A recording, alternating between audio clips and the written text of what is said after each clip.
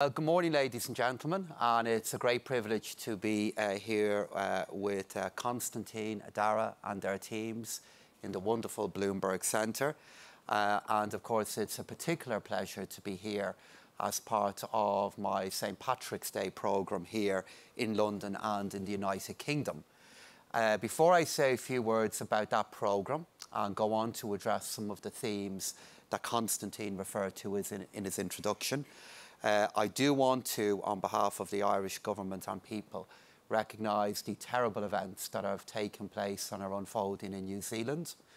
They are an open, such a friendly country, and for any of you who have friends and family there or have reason to think about what is unfolding there, we all extend our thoughts and prayers to you at what is a very difficult moment for that great country. As I said, I am here as part of my St. Patrick's Day programme, which is, as you will all well know, our National Day of Celebration. And every year at this time, government ministers travel to our most important partners to strengthen Ireland's global network of relations. The size of the celebrations that are taking place across Britain reflect just how many generations of Irish people have come to the United Kingdom to work, to study, and in so many cases to live. And I am a very good example of that. I lived in this great city for 5 years. I lived in the northeast of England, in Newcastle.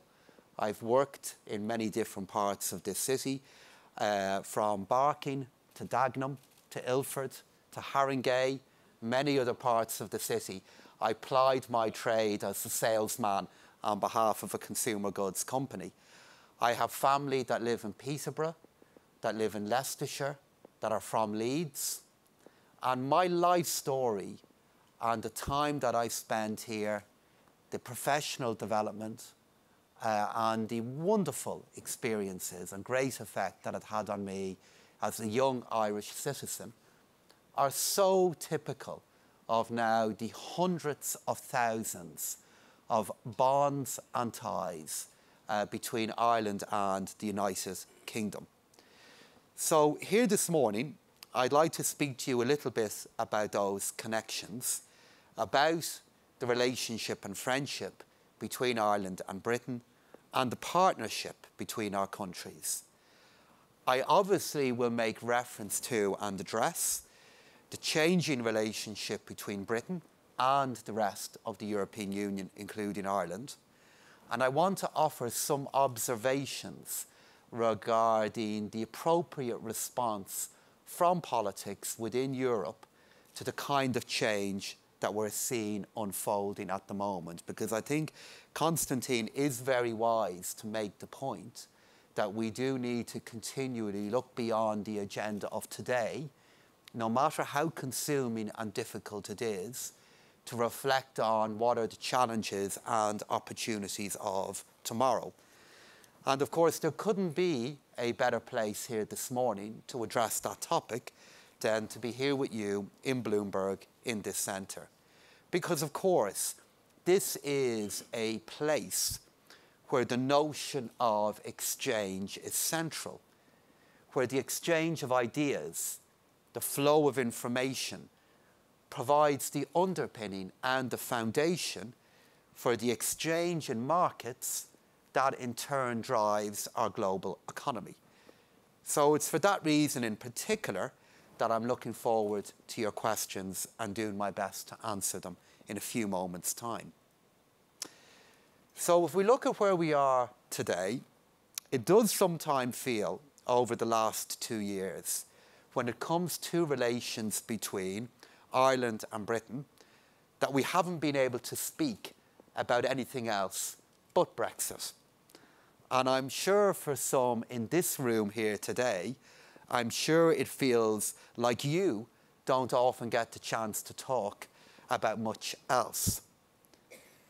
Decisions that were discussed, that were debated, and votes that have taken place this week are shaping and will shape the future direction of relations between the United Kingdom and the European Union. I will say, obviously, a few words in a moment about those changes. But what I want to do first is I want to address the very modern relationship between Ireland and Britain. And this is a relationship that is defined and heavily influenced by interdependency.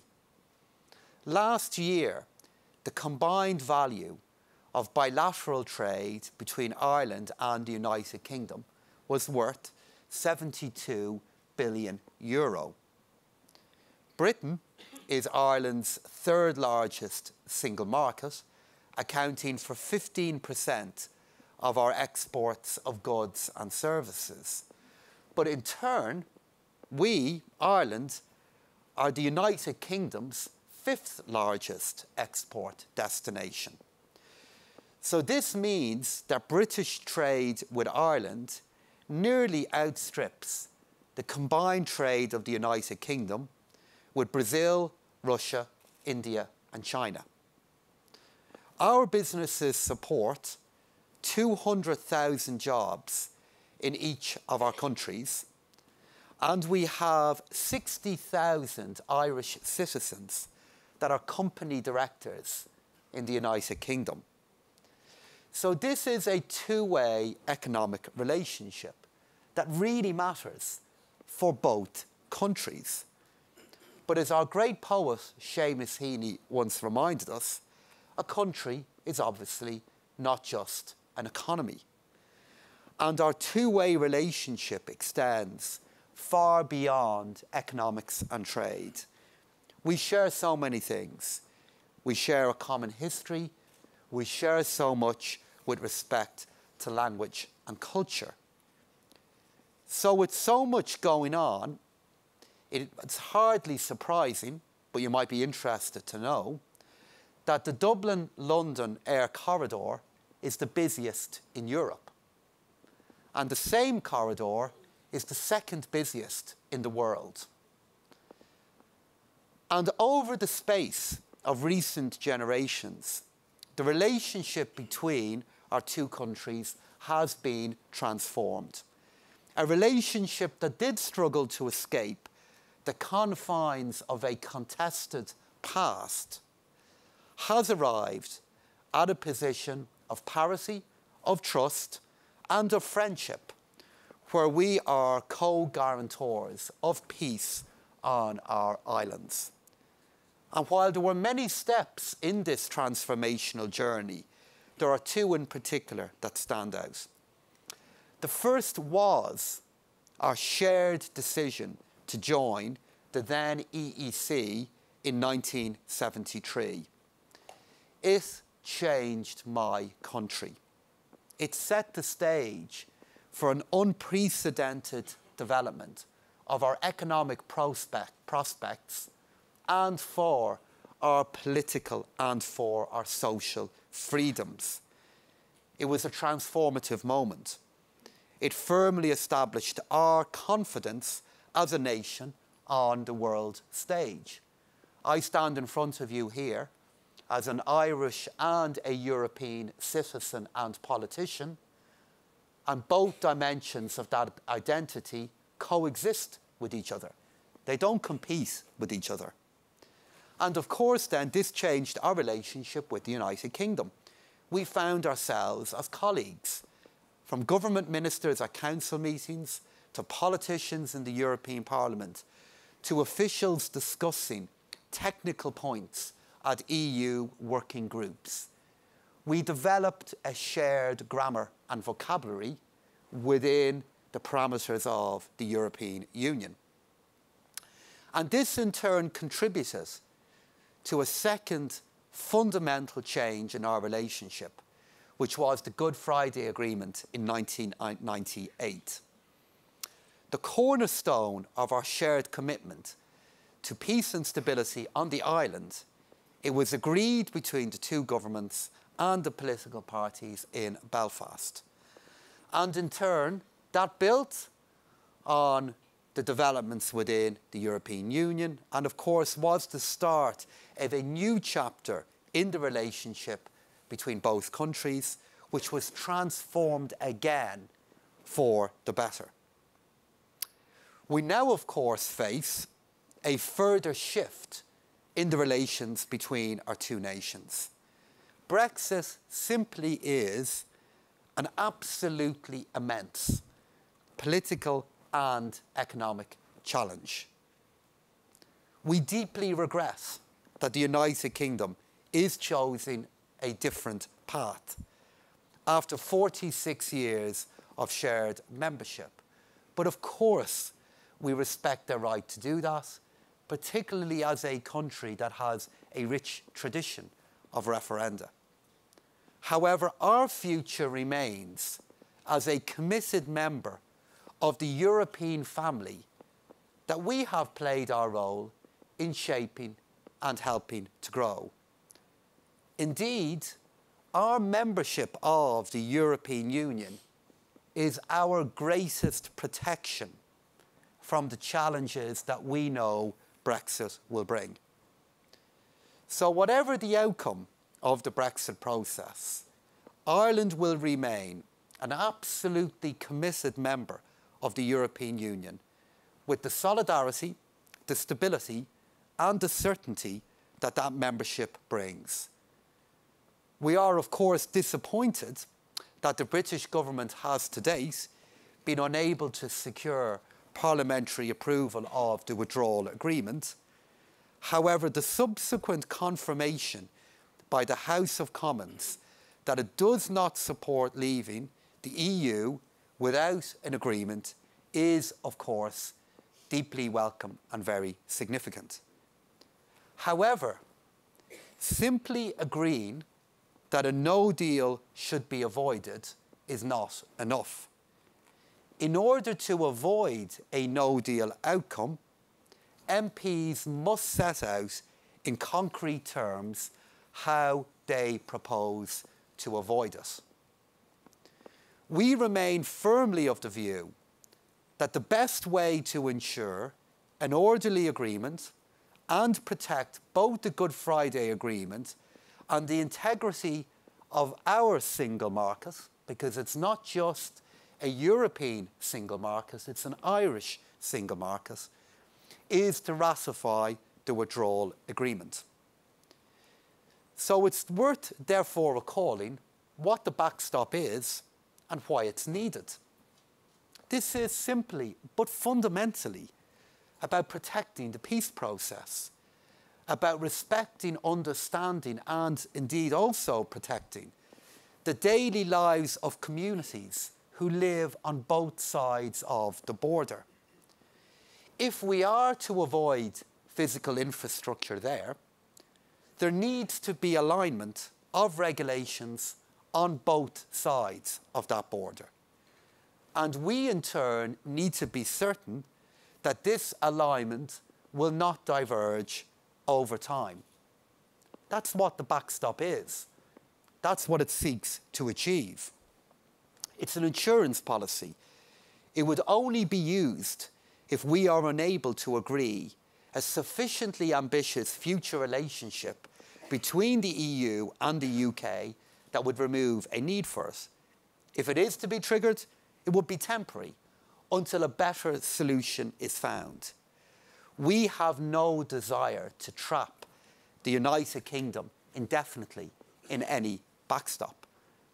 The European Union has now provided strong assurances and guarantees in response to concerns that were raised by the United Kingdom in this regard. And while we have heard repeated contributions about the role that technological solutions and alternative arrangements could possibly play, there are currently no such solutions that have been proposed or indeed in operation that would solve the issues that are needed at this border at that point. It's fair, therefore, to say that this two-year negotiation has not been easy. There have been compromises on both sides. And the political uncertainty in Westminster is obviously a cause of worry for our people and our businesses. And that is why ratification of the agreement will and would allow us to move towards building a strong future relationship with the UK after its departure. However, given this continuing uncertainty, we have no choice but to ramp up, to accelerate our no deal planning and to move into the advanced implementation of these plans so we can do everything possible to limit the inevitable and great disruption to consumers and trade that a no-deal scenario would pose. My focus as Minister for Finance is to protect our economic and financial interests and to minimise, in those circumstances, the disruption to the Irish economy to the greatest extent possible. We have now passed through our Parliament a Brexit omnibus bill, and this bill was passed with the very constructive and very responsible support of the opposition parties in our Parliament.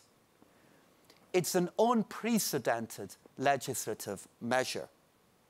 It focuses on protecting our citizens and supporting our economy, enterprise and jobs, particularly in key economic and vulnerable sectors.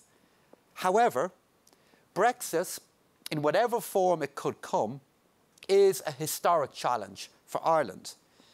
And the implications for our economy will be disproportionate relative to others in the European Union. But that's why it's important to state that we are facing those challenges in a robust economic position, with the highest national income growth in the European Union and record employment levels. Our export and job creation indicators are very positive. We expect, if not blown off track by Brexit, national income growth of this year of 4.2%. We have reduced our unemployment levels to 5.6%, and we are on track to reduce our national income and debt ratio to 60%. For the first time in a decade, we operated a budget surplus last year, and I intend to do so again this year.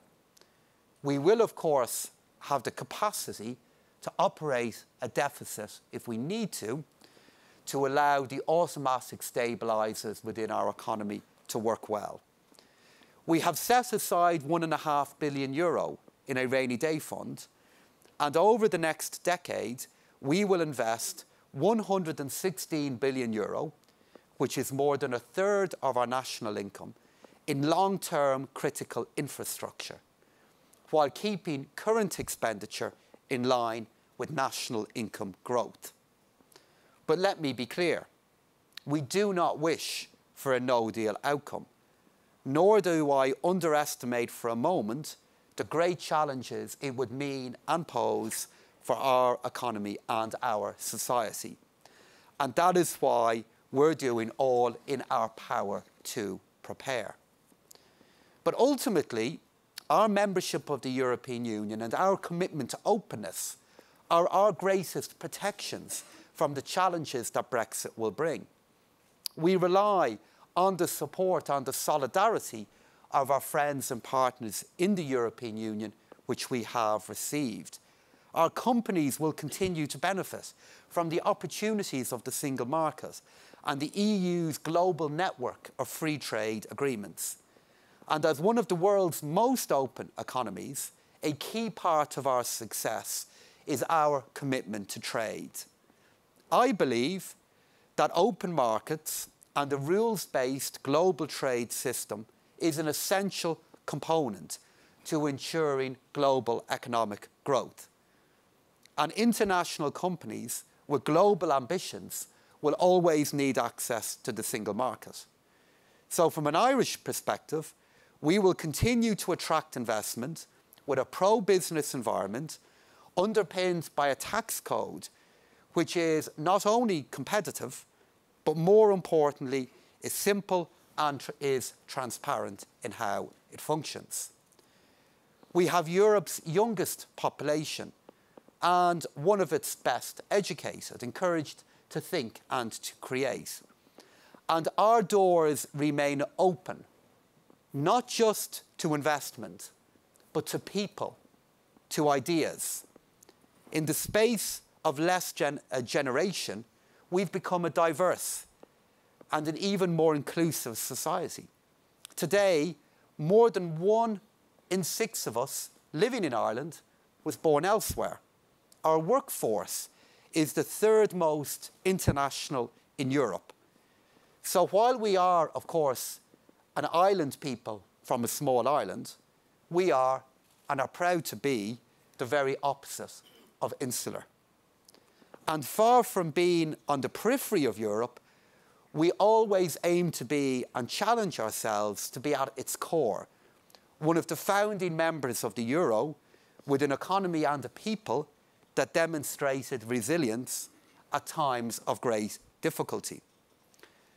But let me also say to you that the openness that characterises the Irish economy today to Europe and to the wider world, to the opportunities of global trade and investment, to the exchange of capital, of goods and services, and to and of people and ideas.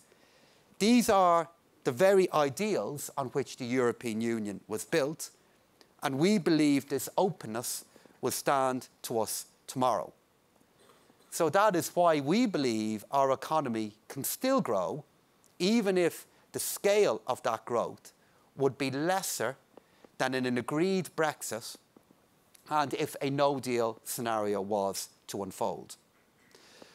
But at a time when we are clearly seeing attitudes to globalisation, to free trade and multilateralism hardening elsewhere, Ireland remains firmly committed to the political and economic value of openness.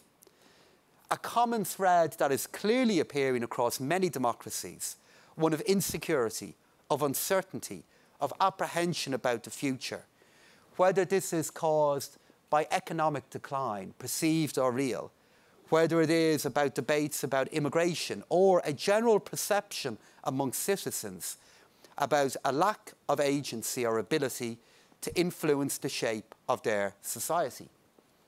For many, the pace of social mobility has slowed. This is combined with a heightened awareness of great wealth. And these are challenges that all societies and all democracies are grappling with.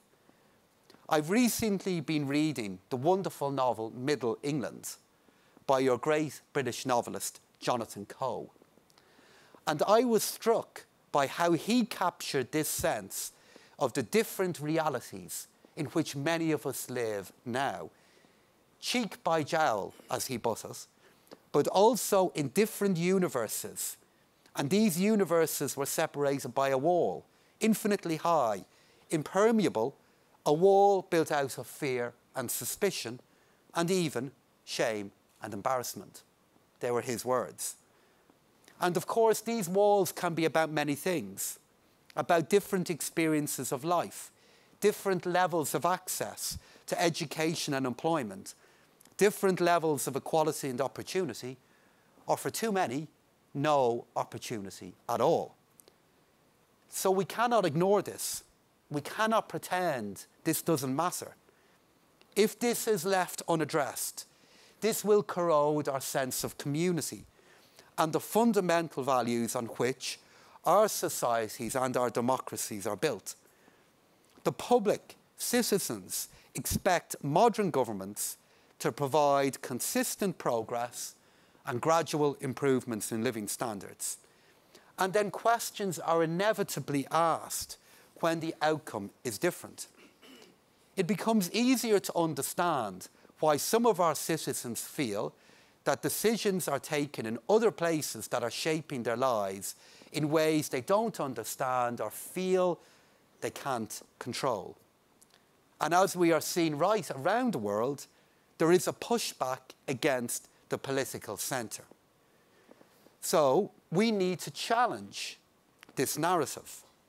The nations that have been best managed and mitigated these social, economic and political dislocations are ones that have actually taken control by investing wisely in developing economic opportunity for their citizens.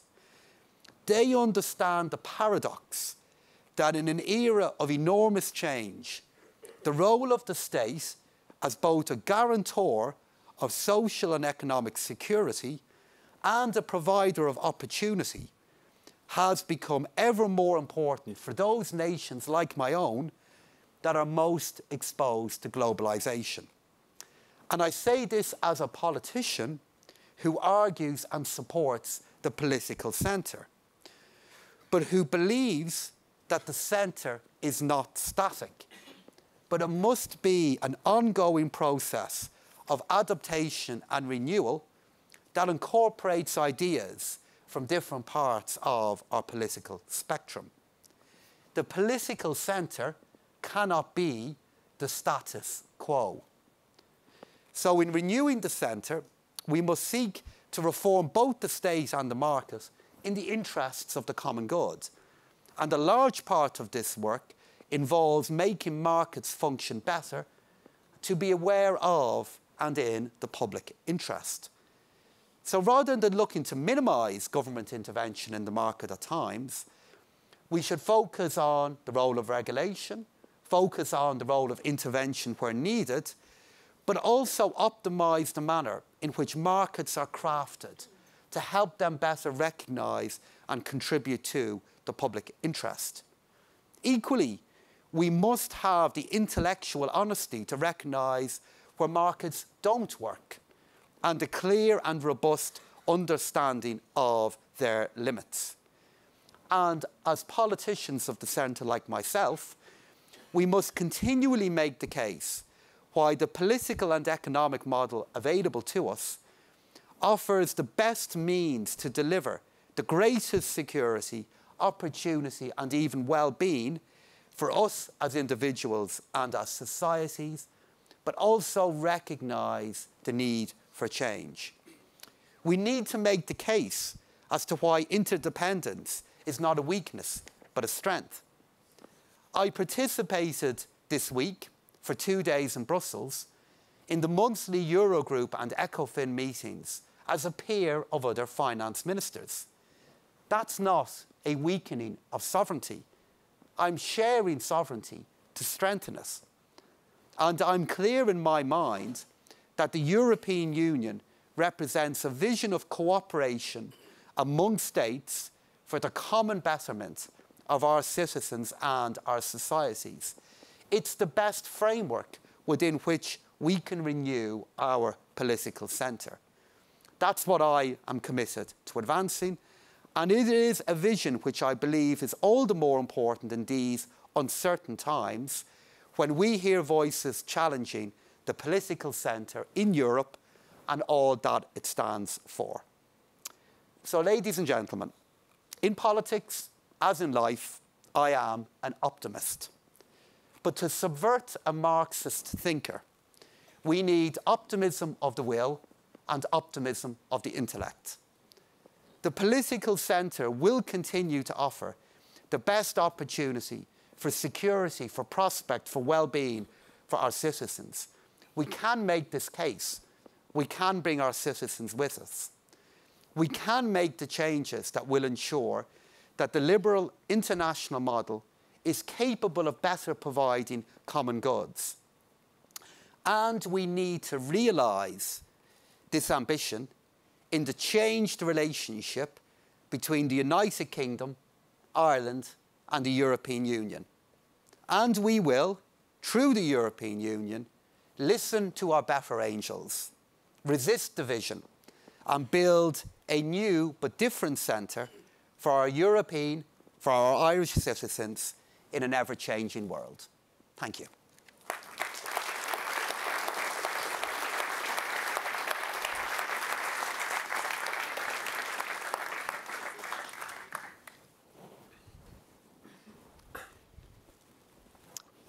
Just like to say thanks to the Minister for a very interesting speech. Quoting everything from Jonathan Coe to Marx, not a range we hear very often.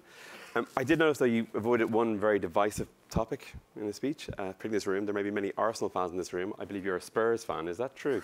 Yes, while looking to unite all of you here today, I do so in the spirit of supporting the greatest football club in the world, which of course is near here. And while continuing to break my heart in a number of competitions, I have every hope for outstanding success in the big one. Okay. Sounds like it might be Brexit. It's good for the current Brexit process.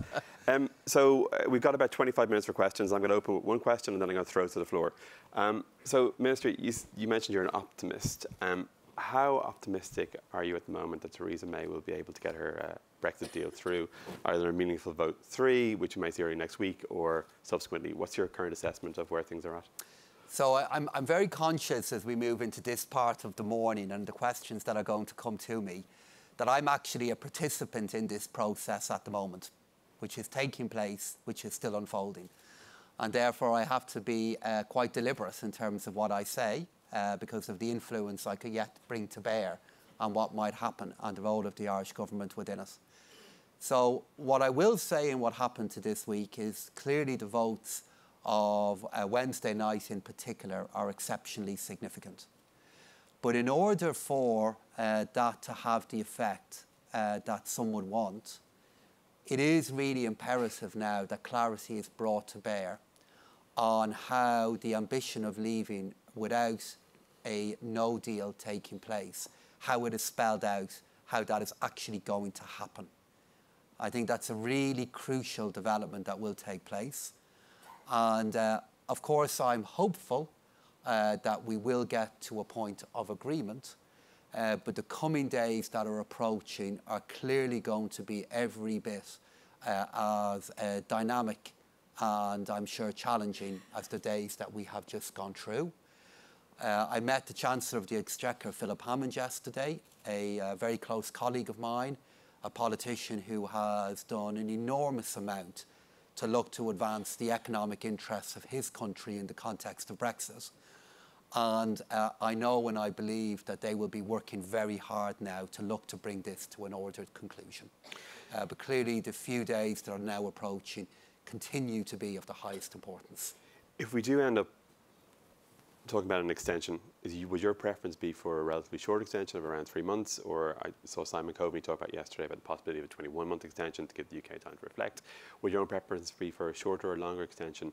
And do you see the EU imposing conditions? I mean, we hear a lot of this idea that the UK, needs to justify why it might need an extension, and the idea that could be some conditions attached. I mean, what's your own view in terms of the length of extension and potential conditions? So I think as we are accelerating the debate about the possibility of an extension and the duration of it, I think we need to take a step back and look at what I believe are the strategic priorities at the moment. And I believe there are 2.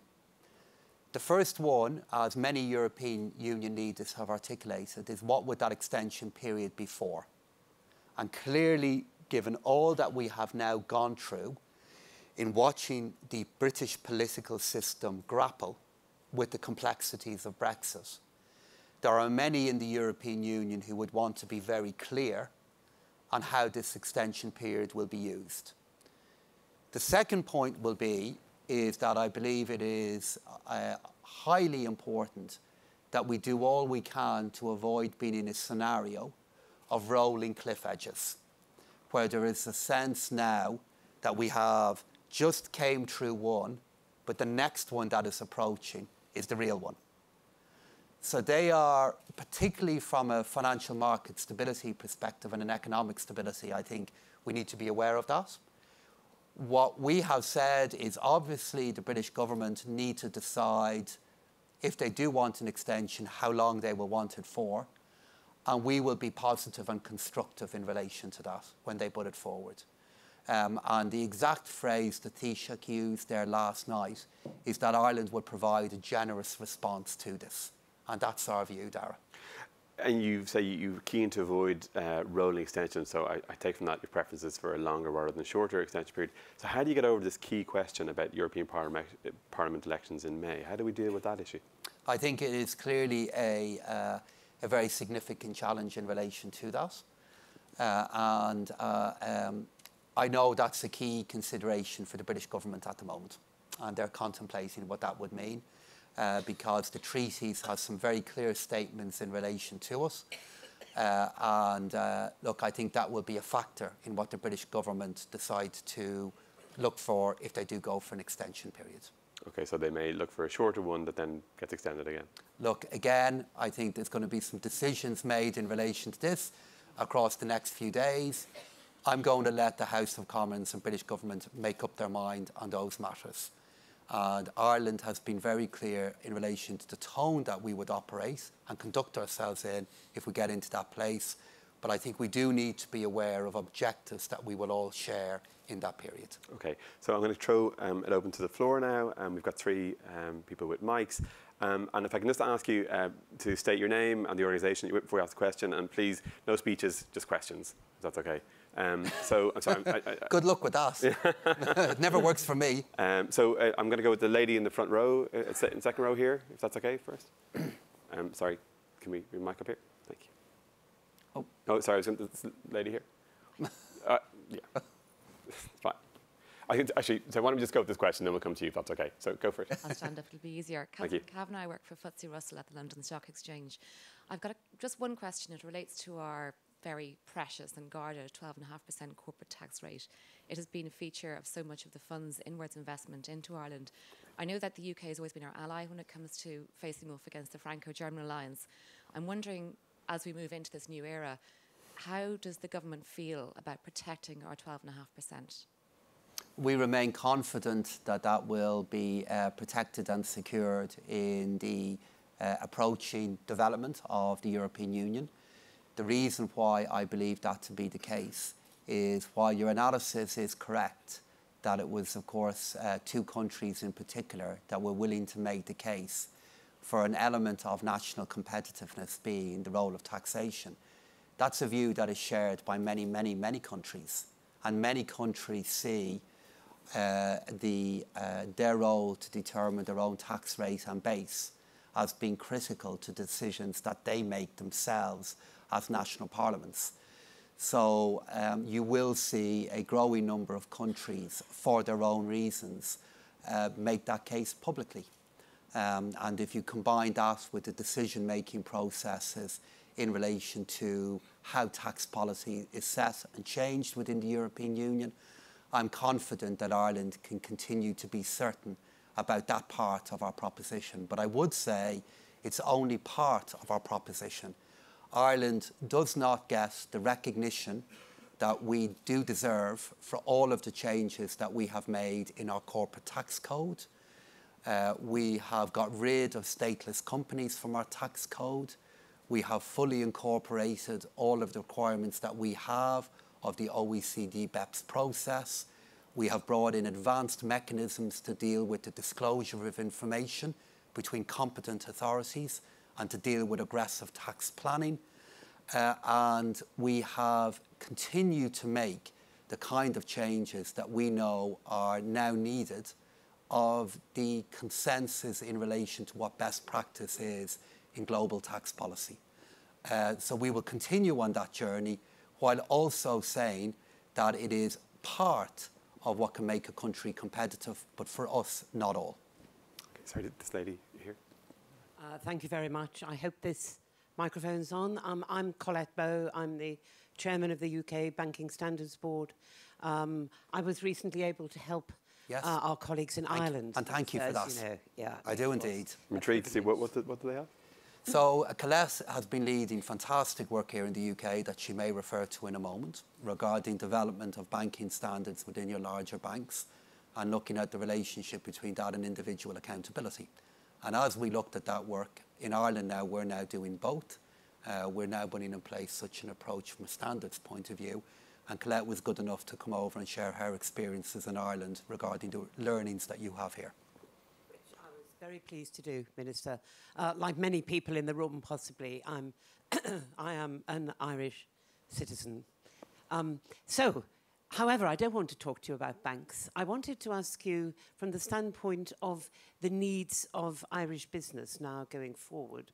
What are your priorities within your budget strategy as between, say, infrastructure, education and health? You're implying you have a fair bit of headroom, and I'd be very interested to know how you're seeing the major needs to support the Irish economy. Thank you. Thank you very much. So the sense of headroom that I may have generated there is driven by the fact that I talked about a 10-year plan. And it is my very firm commitment that if we can work our way through the challenges that we have at the moment, that Ireland would move into a second year of surplus. And in the coming weeks, I'll be publishing the Stability Programme update to my colleagues in the European Commission, outlining our view of the performance of the Irish economy for this year and the different economic metrics that are crucial. What I did outline in my short speech there is Ireland 2040, which is a 10-year capital plan. And if I was to look at what are the particular areas of capital investment that matter for us, at this point in time, I'd have to signal housing, where we find ourselves facing a very pressing need to release and build large amounts of homes again because of the rebound in our domestic economy and the heightened interest that companies now have in Ireland. And then I'd have to signal what we're doing in education, where in particular capital investment in our higher education bodies, our universities and our colleges is a real priority of mine. And I'm very pleased that if you were able to go to any of our major universities and colleges in our country at the moment, you'd see really significant physical development underway. And I really want to continue that because I believe they are at the heart of a kind of more intangible competitiveness that small countries like my own are going to need. Okay, sorry, this gentleman here. Yeah. Hi there, I'm Andy Bruce from Reuters. I'd just like to ask you, Minister, if in your mind, do you think there's anything more that Ireland or the European Union can do to help get the UK over the line in terms of a Brexit deal? Thank you. We have done all we can do and are going to do. And the agreement that the European Union, through the leadership of Michel Barnier, have made with the British government, including the work that happened across the weekend and into Monday night, will now not be changing. As President Juncker said, this is now the agreement, and the decision that the House of Commons will make and are in the process of making is whether, if they are going to leave, that is the agreement upon which they will be leaving on. But that is the agreement, and it will be not changed any further. As a Spurs fan, you're used to last-minute wobbles. And do you sense, I mean, there's always been this fear that you would get to the last summit before Brexit, and in the words of, Bertie Ahern, Leo Varadkar would be taken aside by Angela Merkel and Macron and told, look, I'm sorry, we have to get this deal across the line, so you must accept a 5-year time limit on the backstop. You have no fear at that last minute the EU solidarity will wobble? The European solidarity that has been shown to Ireland up to this point will continue. The European Union is a political construct. It is a political construct that has very profound economic articulations, but it's a political construct based around a set of values. We're staying. We're part of the European Union. The United Kingdom are on a different journey.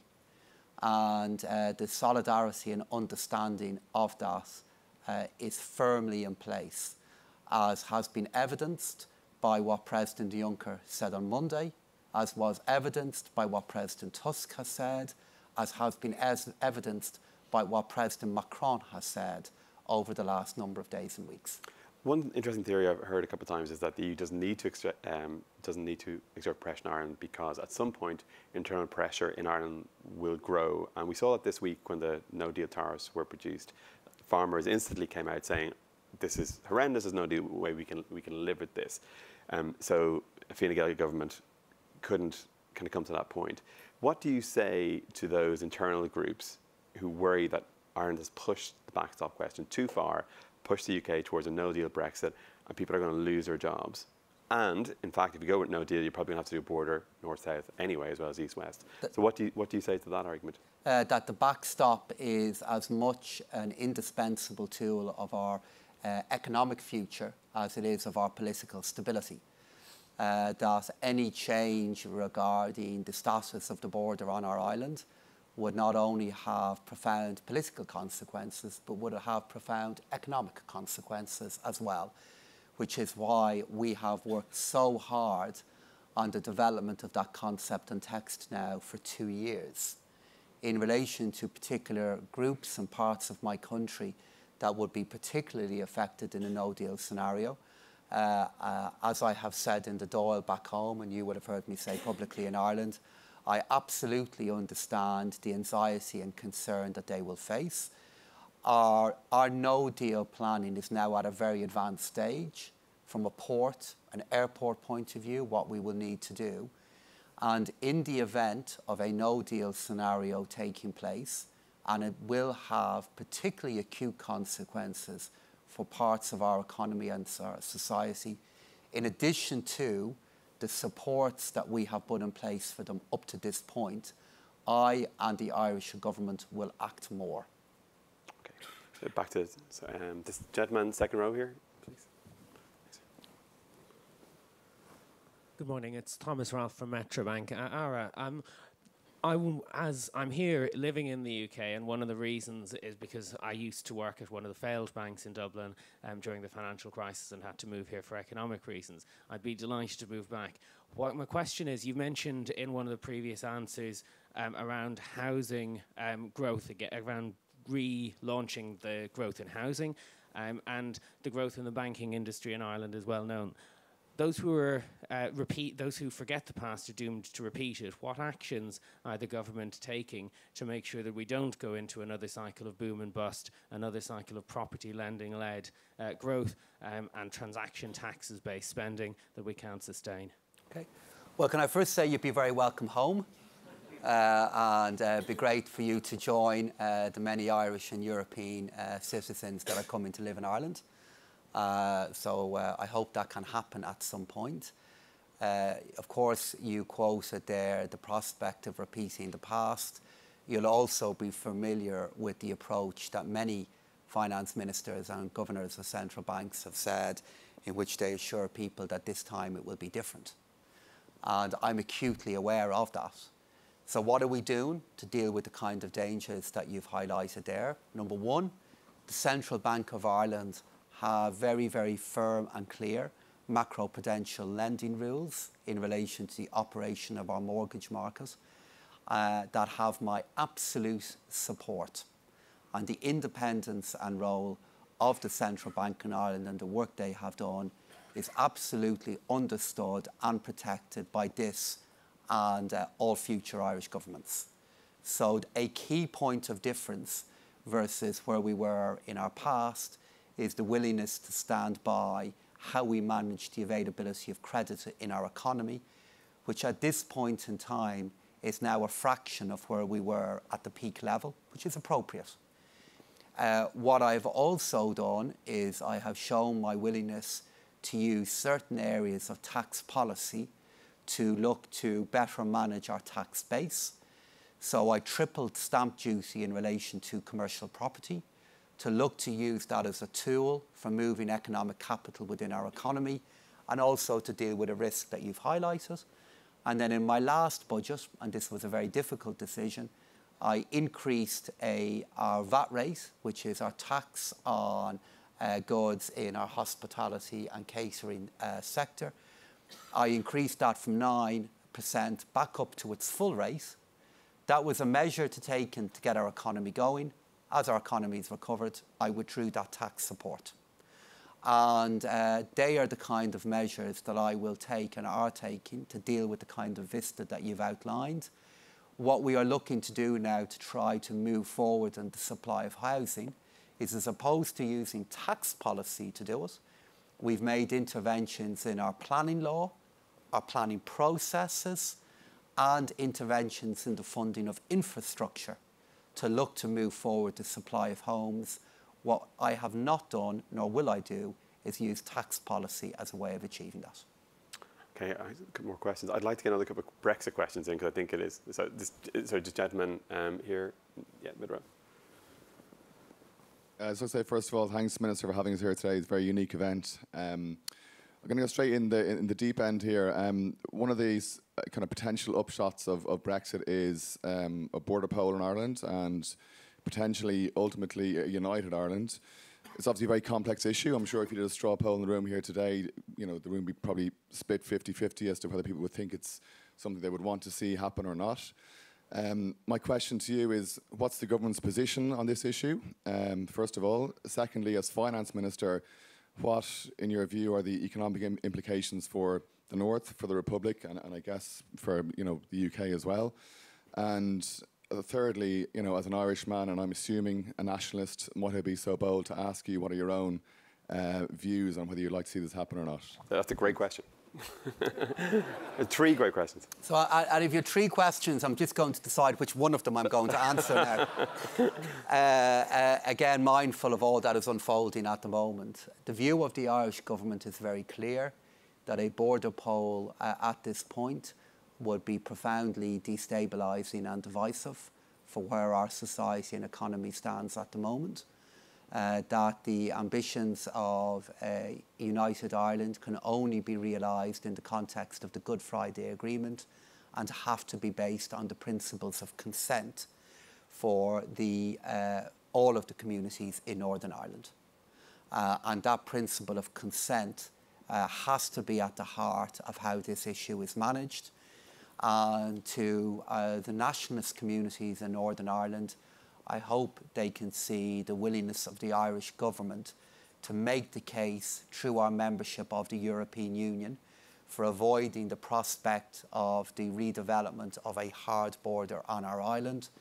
For the unionist community and our friends in unionism, and I had the opportunity to talk to some of them during my visit here, I want to continue to assure them of our respect, of all that their tradition and identity encompasses, an understanding of where they are at the moment, and to say that this is a matter that could only be moved forward on the principle of consent and the Good Friday Agreement. What I also just recognise that would be, while it would have profound economic consequences, clearly the matters of politics, of respect, of tolerance and understanding the multiple identities on my island would be preeminent for me as an Irish citizen and as somebody who's privileged to be in the Irish government. The great John Hume once talked about the concept of an agreed island. And that is clearly a concept that becomes ever more important with the challenges that we are managing today. And your own personal view? Again, with the decisions that are being made at the moment, my personal view is the one I've just outlined to you there. Okay. And something you hear a lot, and apparently even Theresa May talks about this, is that if we did have a hard border, that would accelerate the possibility of a border poll and a possible vote for unity. What's your own view? Do you give that any credence that a hard border would accelerate the process? I think if we were to see the development of either the hard border or the prospect of a hard border on the island, it would have the profoundest of consequences for Northern Ireland, and those consequences could be quite immediate. But as I said, look, given where we are in this process at the moment, I think it's appropriate that I leave it at that. Okay, I think we've got time for maybe one more question, so apologies when I get to your question. Sorry, I'm just seeing this gentleman here. You're in trouble, Dara, because the longer this goes on, the more hands are going up, and we have to be out of here. And they're only going to blame you, not me. Well, I'll take the hit. I'll take the hit. Sorry, this gentleman here. Hello, I'm Jerry Lees. I'm chairman of Linear Investments, MiFID FCA regulated entity. I've got a specific question. It's about Brexit, but it's quite specific. There's been talk of the Bank of Ireland speed tracking or fast tracking applicants for licences in Ireland who've already licensed under the FCA. Is that something that could be happening? Because there are a lot of people looking at moving potentially. Well, the central bank are not, so what they are not looking to do is, in a sense, well, no, let me say what they are looking to do as opposed to what they're not looking to do. What they are looking to do is to be able to handle efficiently and be able to implement all the regulatory duties on applications that are coming into them. It's fair to say there has been a very high level of application come in, very high. And I've been working with the central bank in order to making sure they have what they need in order to meet their regulatory needs and also respond back to the level of interest in Ireland. I know they are now, they continue to work hard to do that and meet those goals. We have had a very high level of interest in Ireland and in Dublin as an even bigger centre, not only for the location of investment, but also for the location of jobs. And that has been a very significant development within our economy. But the central bank are continuing to work very hard in that area. And obviously, and I know this is an area that some of you are very interested in, as am I, I'm particularly pleased now that the current governor of the Central Bank of Ireland, Philip Lane, is now going to be moving into the role of the chief economist of the European Central Bank. And it's something I'm very proud of, to see a governor of an Irish central bank, given the journey that we have made, now be in a position of attaining such high office within the ECB. There's been some criticism in Dublin, by contrast, that actually Central Bank has been too difficult to deal with, that they're too slow and they've been pushing away some of the more complex derivative stuff. How do you respond to that? See, look, this is the joy of political life, because, of course, you hear multiple views on the same issue. But I know the Central Bank have done an exemplary job in looking to manage this issue. Clearly, from an Irish point of view, we need to be absolutely confident that the regulatory requirements that we have are being discharged fully. They've done that, and we've also worked with the central bank to make sure they have what they need to respond back to a very high level of interest in Ireland. They've got that balance right there. Okay, I'll take the privilege of the last question. So it was a very interesting piece in the Sunday Times last Sunday, Minister, by your neighbour Shane Coleman, who suggested that you're not only the nicest man in politics, but also the most likely to be the next Taoiseach after Leo Varadkar. Is that a role that you would be interested in if the vacancy came up? Well, that is a short and simple question that actually does have a short and simple answer, Dara, which is we have a Taoiseach, and I have a job, and the only focus I have is in continuing to do this job. And when we got to this point before, I said I don't have an interest in being Fine Gael leader. I'm very proud of my job and what I try to do and the office I hold, and it would be a great hope of mine to try to continue to do this job, even particularly if the environment that we're in gets more volatile and full of more change. I'd like to do, that's what I want to do, and I'm very privileged to serve a transformational leader for our country in Leo. So you don't have interest in being Fine Gael leader now? So, nor in the future. Okay. Nor in the future. This is my job. I'm very privileged to hold 2 offices within my country. The only focus I have is doing both of those as well as I can, and I've no interest beyond that. I want to play a role, whenever it happens, in seeing my party continue to do well in the future, allowing the Taoiseach to continue to serve in his office, because I believe he's only getting going. I believe he's capable of achieving great things for our country, both at home and on a European and global setting. I've no interest beyond trying to discharge and do my current offices as well as I can. And beyond that, I've no further ambition. Okay. So can I just say a word about you, Dara, and about Bloomberg? We said we wouldn't do this. But you've asked me a question about my ambitions. So how are things going for you, Dara? Well, I was talking about this the other day. As long as Brexit keeps going, I reckon my career will be safe till I'm about 50. Oh, yeah. Okay? So Good. another couple of years to go. So. Well, Dara, I do want to recognise, particularly in front of the audience and everybody's here, the exemplary role that Bloomberg perform in helping us understand and analyse a fast-moving and changing world. And you do an exemplary job in Ireland in helping the rest of the world understand through Bloomberg what's going on in our country. So you can see this man is such a fantastic politician. He is genuinely the nicest man in politics, and that proves it again. So I'd like to thank the Minister for coming in today. We really appreciate it. My apologies if I didn't get to your question. We only had a limited amount of time, but hopefully you'll be back again. If you'll have me. And we'd love to have you again, and hopefully we'll see you again. So, okay, yeah, thank you all very much. Thanks, Darren. Thank you. Thank you.